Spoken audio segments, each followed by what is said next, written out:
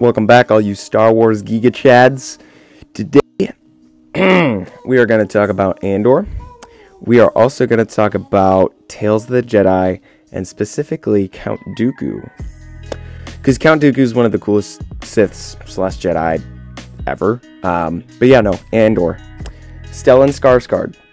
We saw when Disney Plus Day happened, we saw the sneak peek of Andor. We saw that.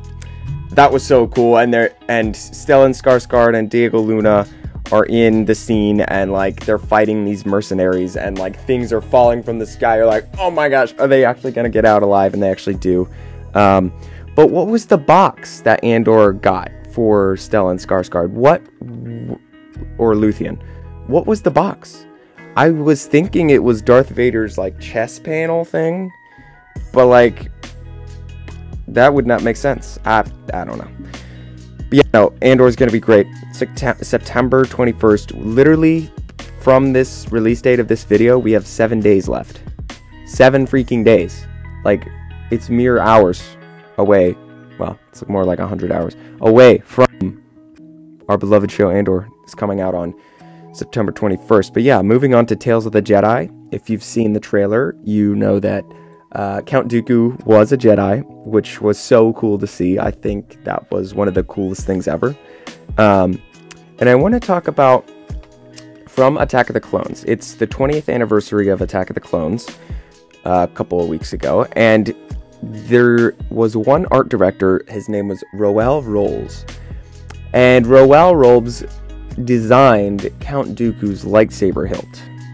So basically what he did is, okay, so backstory, Roel Rolls is Filipino.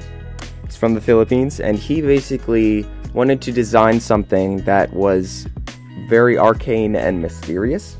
So he brought his Filipino knife collection to George Lucas for him to see, and George Lucas basically picked one of the swords that Roel Rolls brought to the panel to model after Count Dooku's lightsaber hilt. Now, if you look at a Filipino barong, it's a type of knife, it has a curved hilt, as you can see. It's curved. So that was basically the birth of Count Dooku's lightsaber, that curved hilt, that Filipino barong. And so George Lucas was like, you know what? I want that one. I want the Filipino barong to be Count Dooku's lightsaber. And so basically, Roel Rolls started drawing some, custom drawings for, basing all. He must have done like 100 drawings of Count Dooku's lightsaber, and then George finally picked one, and they made it. But it's kind of cool to see how like Count Dooku's lightsaber is curved, which means it's modeled after a Filipino barong, which is a type of sword. So that's so cool. Also, Dooku's fighting style, like his lightsaber fighting style, is described as balanced and arcane, mysterious. It's more front and back. It's more thrusting, more countering, rather than the typical, samurai style Jedi. Count Dooku's fighting style is very like fencing.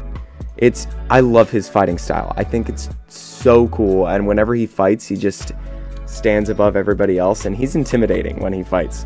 It's very calm and arcane and mysterious, and I think it's so cool. So I cannot wait to see Count Dooku in Tales of the Jedi.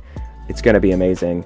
But yeah, no, that's basically the backstory of Count Dooku's lightsaber. It was modeled after a barong sword, the curved hilt, which is so cool.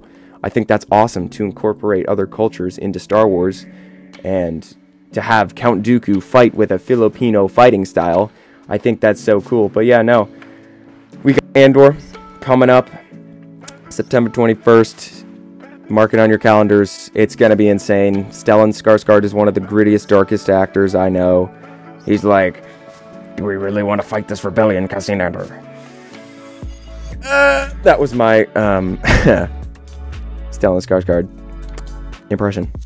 But yeah, no, that's basically it for today, guys. I'll come at you probably next week, a week before Andor, and then I will start breaking down those episodes of Andor for you guys. So yeah, no, like, subscribe, share, do all that stuff, do what you need to do, turn on the bell, whatever. Cool, that's it. Peace.